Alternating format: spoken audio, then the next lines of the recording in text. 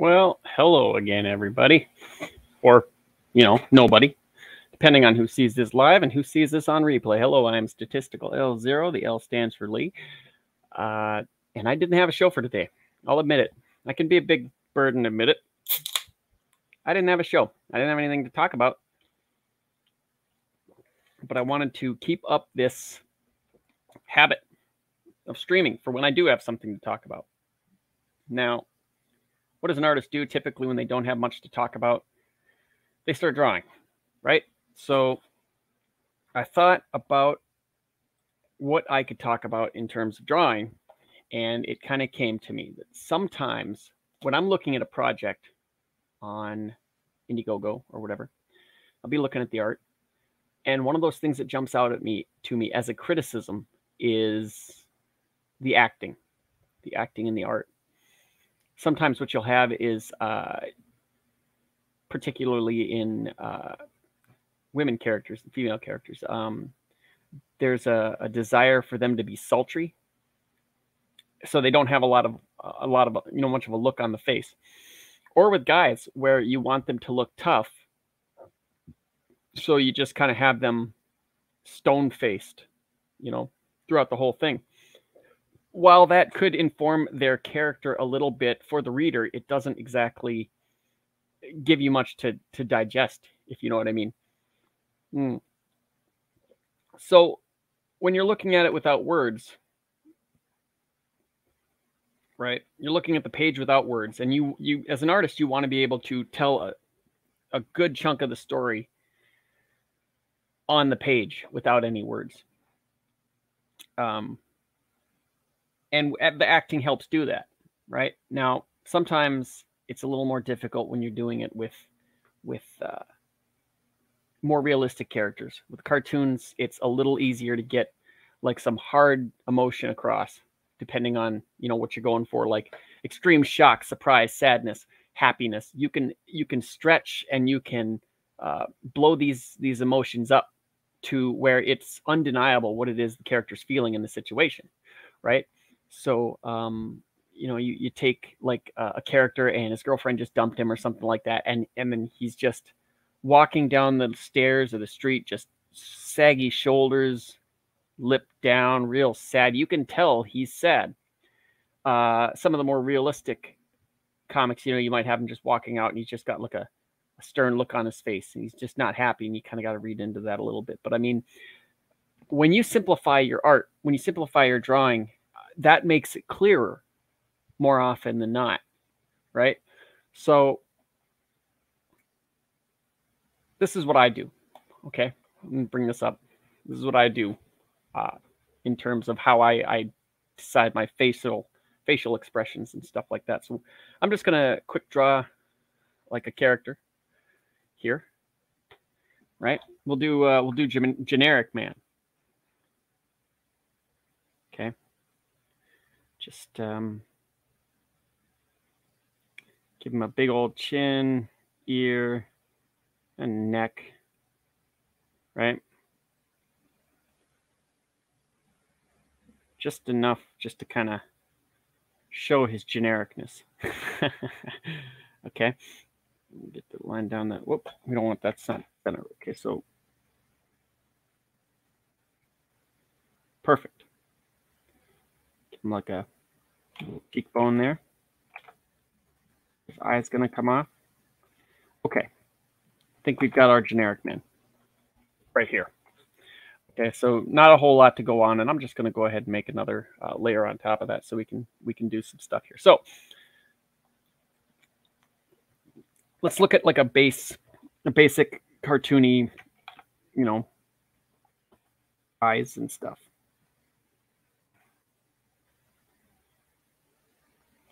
So when you're doing eyes, you might notice like sometimes people do it like that, right? You want a little bit more, because it's it's on a sphere, so you want not a straight line across the top typically. You want like a little bit of a curve. It's almost like a 3-part deal. Boom, boom, boom, boom. and then you put a little lid in there. Okay.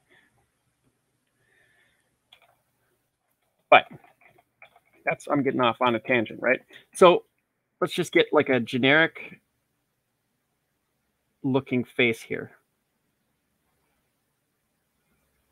And when you're doing your characters, you know, the nose sometimes for people is a little bit of a challenge. I'm not a huge fan of drawing noses myself, but if you imagine like a box around the nose, right? You got your eyes, the middle of the eye typically comes down to the end of the lip, and so forth. That kind of puts like a batter's box or a pitcher's box kind of thing for where you want that nose. And that'll center it for you because the whole thing is in a box, each corner, the mouth, the eyes, and the nose is in the center, right? Now, you get, let's just get some basic eyes in here. We don't even need the irises. We'll just do some eyes here, quick ones. Okay, so there he is. There's generic man. He's very generic. He's got really nothing going on in his day. He just woke up. He doesn't have any reason to be angry or sad or happy yet. You know, there's still bacon in the fridge. He's not sad that it's gone. You know, he's backed his favorite crowdfunders. He knows they're being worked on. So he just woke up. Nothing going on. Okay, so the eyebrows, right? This is where a lot of the power in your expression comes from, right? The eyebrows are huge. So if you wanted to make him surprised, right? Get those things up there. Now keep in mind the brow ridge on your skull typically is going to be about, you know, in this area. So, you know, if you're going realistic, you're going to want to stick to there. But if you're doing cartooning, best thing is, I mean, you can stretch these. Eyebrows could be all the way up there. It wouldn't look right. But you can stretch the eyes to indicate some like real shock or surprise. Or you can bring the eyebrows down here all the way and then scrunch up the eyes. Kind of like suspicious, right? So what I like to do, and I found this trick out a while ago, but what I like to do with my eyebrows is build a domino mask, right? So there's a reason these things work so well in comic books. Because right, you don't necessarily need the bottom part, but the top part, that's where it works. See, it's going to kind of follow the eye wherever it goes. But see, basically, you're going to hit kind of a mask. Hi, Amanda. Thanks for stopping in. Day off's going okay. I've didn't have much of a show, so I'm just kind of doing some drawing exercises on here. Hope you're having a great day too. All right, so I mean, so you build a mask for your character, for your eyebrows, right? And that should, see, you can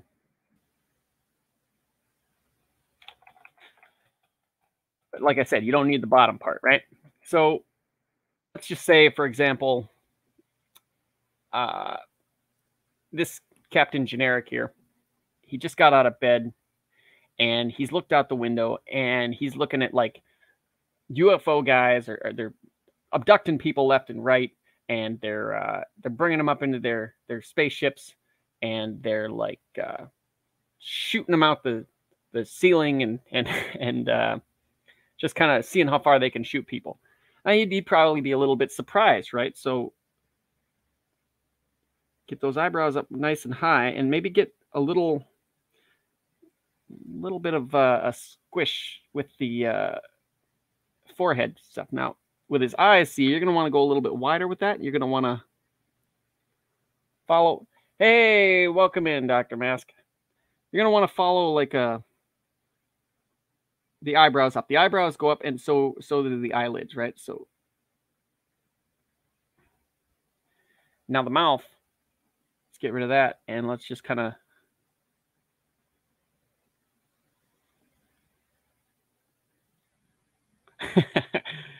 right, bring this down a little bit.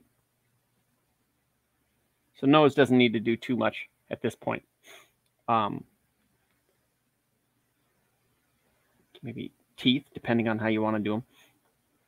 There's your shock. Cut all that back. Go back to generic man. Cut the eyebrows out. There we go. We plucked them. Now he sees the aliens, and he was shocked at what he saw. But then all of a sudden, there's this resolute need to do something. So he gets the eyebrows down nice and low. Right. Maybe get some kind of squish in there. Indicate that skin's bunching up, right?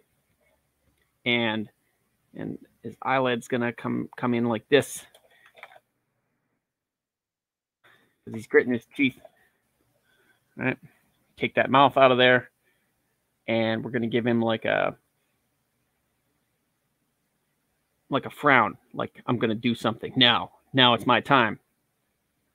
Right? So there you go. The eyebrows are down just like that. It's different expression. But then he goes to open the door to fight the bad guys. And he realizes, oh, we went back too far. He realizes that, oh man, he can't go out because he's going to miss his favorite show. Because he's not that great a superhero. All right, so we're going to give these eyebrows like a bit of a half moon, half shape there.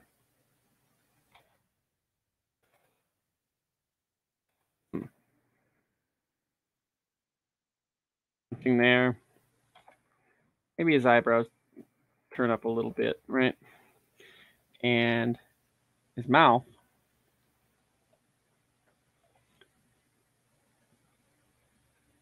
quivers just a little bit. Like, now let's just give this a straight up frown. It's like that upside down thing, right?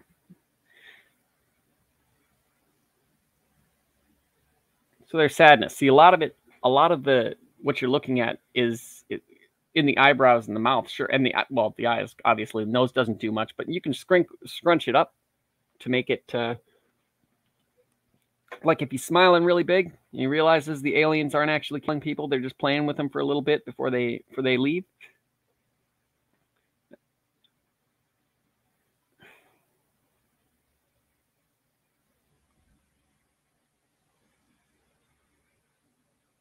I see it. It adds a weird kind of thing when you have the eyes like that and the eyebrows. So we'll get rid of those. This can go back to just being Captain Generic Guy. So, I mean, sure, it takes practice, but it's not. I feel like this is like Wooly. You remember that Wooly Willy toy back in the day? It had like magnetic shavings, and you just kind of like move that stuff around. And Antoine Dennison, that's an alien probe smile. No, I don't know, man. I hear those probes get kind of intense. Every orifice. If you've seen the X-Files, then you know.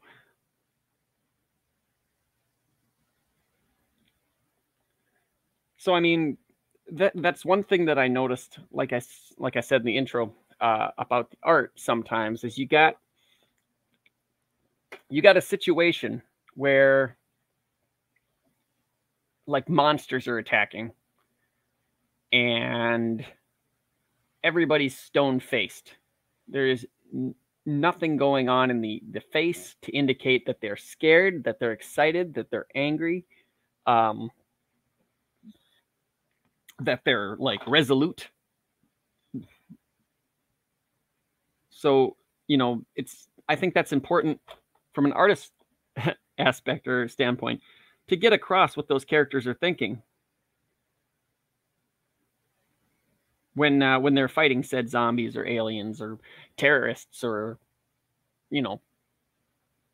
demons or whatever. It's not like the Image Comics days where you could, just do this. You gotta get, because he's flexing so hard.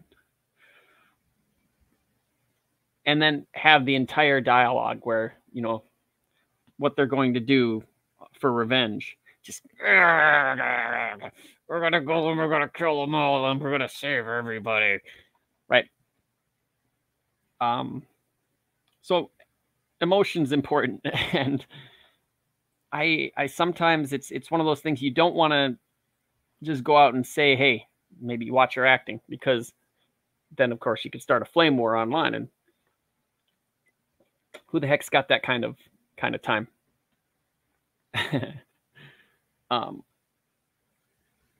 But then again, as far as I'm concerned, I'm a cartoonist, right? I'm not exactly what you call your traditional comic book artist. So my rules are a little bit differently than say somebody like, I don't know, Ethan Van Sciver's got a pretty realistic style. Aaron Lopresti, I'd say his leans a little bit more towards cartoony. So does Graham's. Andy Smith's got a pretty realistic, aside from the muscles and stuff like that, he's got a pretty realistic style. But they're all very good at acting. They're all very good at, for the most part, letting you know what the character's feeling in the scene. And that's something that newer people could really focus on as far as when they're learning. We'll just draw. And that's another thing. Carl Stefan Chubb. That guy, he's really good at expression. Of course, he's also very much a cartoony type person. But I like looking at his stuff every once in a while to kind of figure out what I'm doing with my stuff. I'm not even 100% sure what I'm doing today, to be honest. But yeah, just going to have a little short episode here. Talk very quickly about this. And then I will get done and I will start on some more sketch cards. Because I've got a lot to do.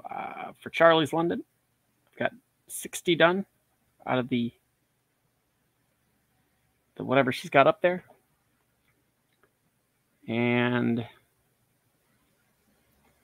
got that to do. This is like the grandpa from Courage the Cowardly Dog.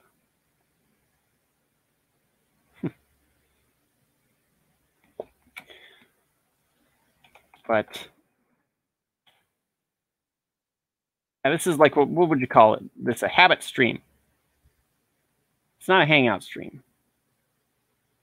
I'm trying to put something out there, but I didn't want to cancel it. Get something different on there. Run on the page layer. So we'll just do this. Modern problems call for modern solutions.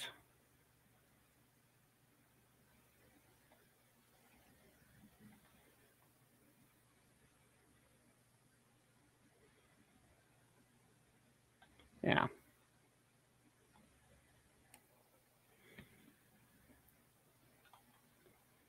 think at 30 minutes we'll probably cap this off, and I'll just sit and draw for a little bit. Kind of low energy today, you know what I mean? It's kind of a... It was missing. It's kind of a lower, not a whole lot going on. Day off, exhausted. It's one of those things where you don't really want to draw, you don't want to do anything, but you feel guilty for not. So we draw. We draw for fun, in this case.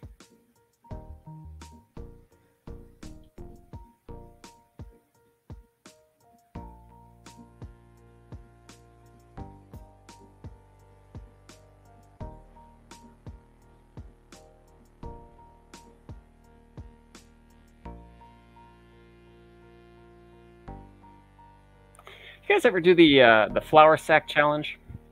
Or ever hear of that? Where you take a ooh. Okay. All right. We'll do this before I go. Flour sack challenge. Where you've got a flour sack. Pencil here.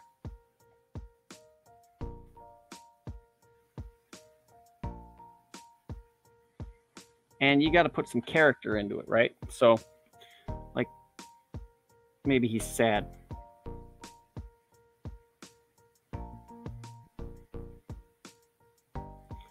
Right? He's just walking. He's just sad. Or maybe he's jumping for joy.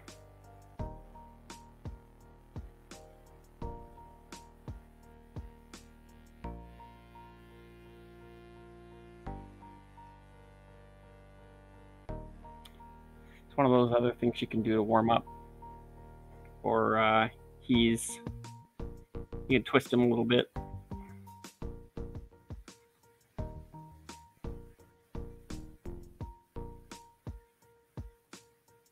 you can put the twists in there and have him. Oh, it looks terrible.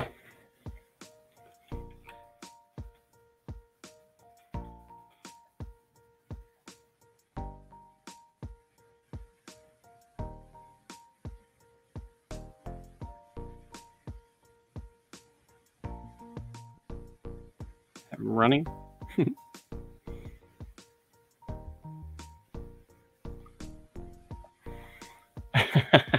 I do that every day, Stato. Oh, well. Yeah, that's me, right there.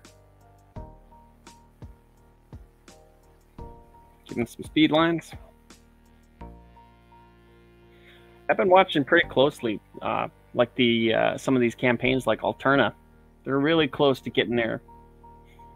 They're just a few days left, and they're really close to getting their goal, which is great because I ordered a Tiny Tim replica, and I wants my Tim. I wants that by my desk because it's hilarious. It's a heck of a character Pete created from an inanimate object.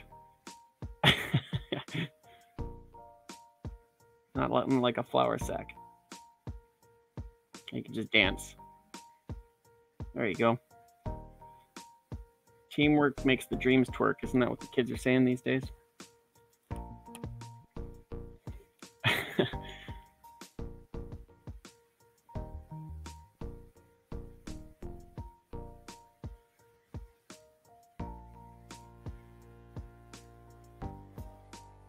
See, put a twist in there.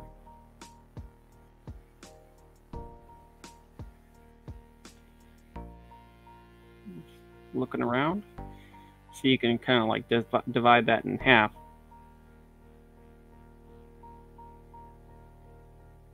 See where he's coming from. Dr. Crow, you didn't miss much today. Hello.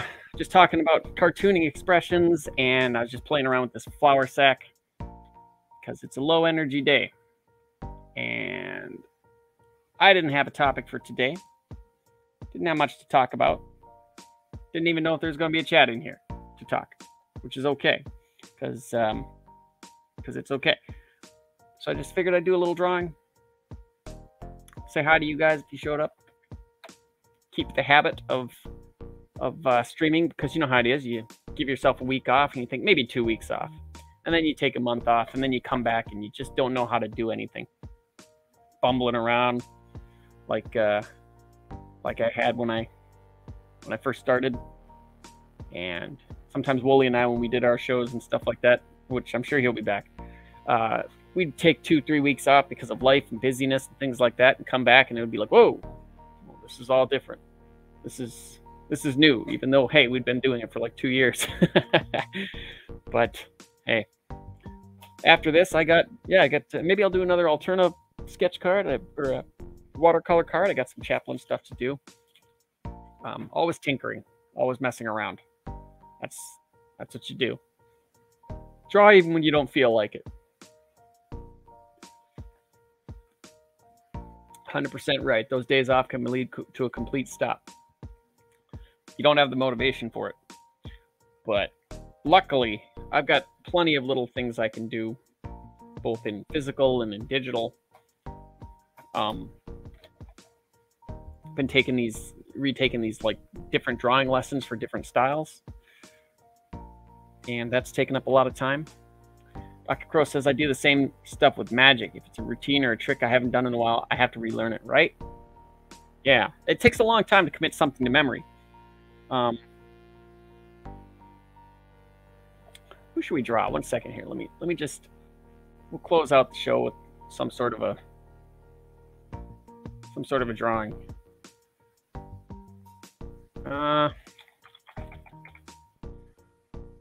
Should we do an alternate character since they've only got 4 days left and just under $500? All right, let's draw T-Bird. What do you say to that? Sounds good. Mysterio? I don't know. Try an independent guy. Let's try T-Bird. See what we can do with him.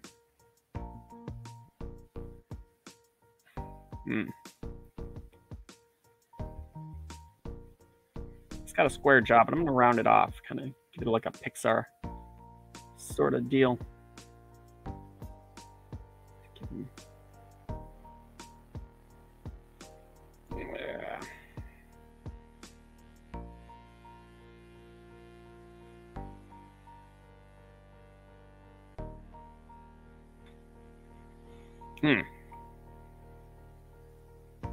It's always weird when you looking at somebody else's style.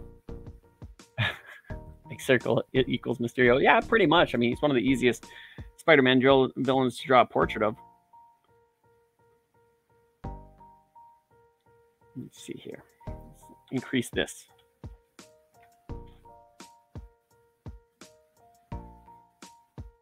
Give him some thicker eyebrows here. There we go. I cheated.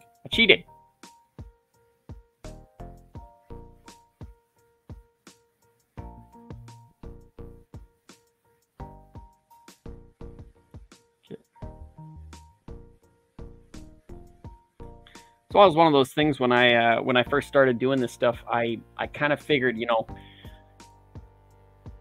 let's see, Dr. Crow says I'm going to be submitting a 10-page comic to Alternative. It came out on a Wednesday, just to see if I can. Have to find an artist soon. Yeah, I've been working on a small thing for that too. I threw something out because it just wasn't right. See, the trick is with Alterna, Pete's got a very specific kind of thing that he likes, right, for his stuff. And it's a fine line between something that they have done before and something that just isn't quite in line with the company. Right. Hello, Musgravite Experiments. Hello, welcome. So that's the same thing that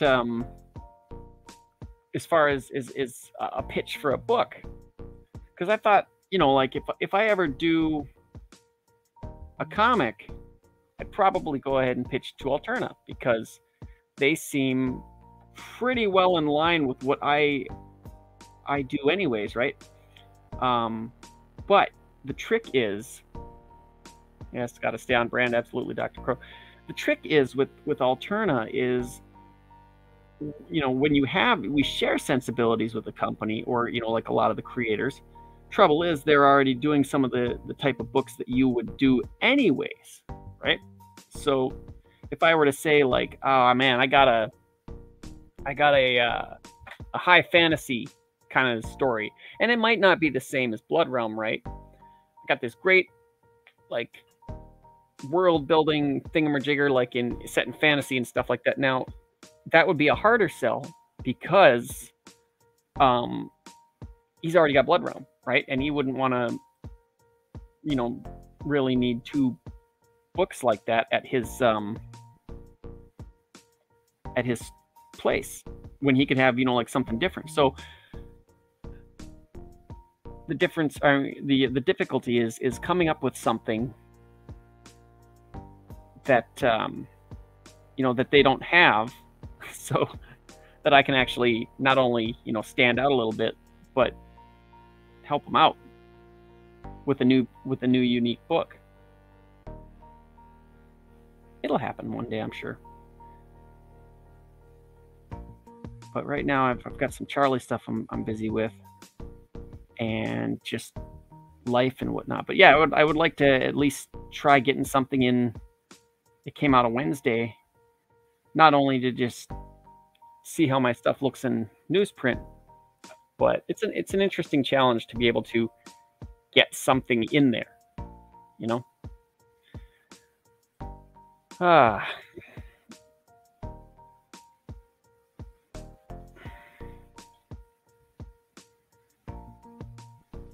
I don't really like that look on his. Whoops. But once again, we gotta teardropper that, and then just draw right over it. There we go. I accidentally drew on the background page. How about that?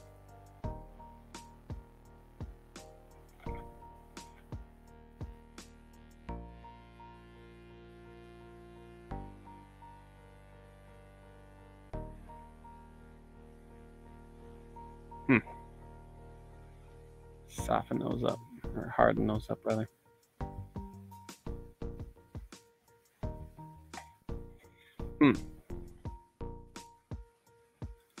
What color is his skin, anyways? Let's see. Try multiply. See what this does. That'll work. Makes it a little darker, doesn't it? Oh well, we'll run with it.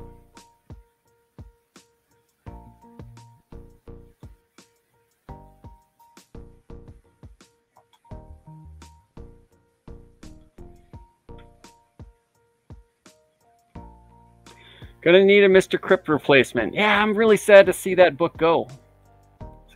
Got to hang out with the Alterna guy. I got to hang out with the Alterna guy. Spent a couple hours chatting with them. Great. Oh man, I'm jealous. That's cool.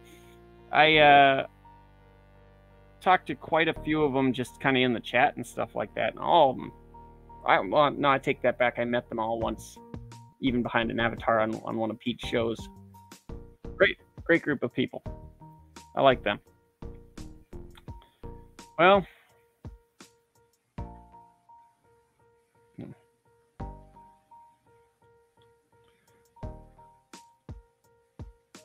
that's not fat enough.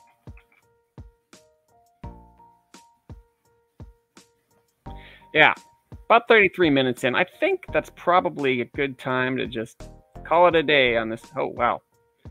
Call it a day on this lazy, quiet day off of mine. Got to come in, say hello to all of you. Thank you for showing up. Thank you for having a chat with me.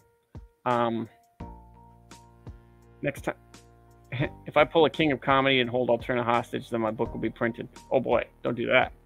Just keep on trying. I'm sure you'll find something Pete'll take a liking to. But the nice thing about it came out on Wednesday, as he said, he gives a little more allowance for certain styles and things like that, because it's not an ongoing. It can be more stylistic. It's just got to be some quality to it. You know what I mean? And that's where I'm kind of struggling. I want to have something very quality to send to Alterna, because if it's going to be printed in the book, I want it to be not a fast, quick sketch kind of thing. I want it to be honest to goodness quality for not just Pete, not for just myself, but for the people buying the comic. They're even if it's $2, they're plunking down $2 that they earned. They should have the best entertainment they can get for that. That's just my feelings on the subject. Anyways, I want y'all to have a great day. Thank you very much. Get rid of that ticker. I'm gonna get rid of this music. Close down the shop. Have a absolute wonderful day. And this has been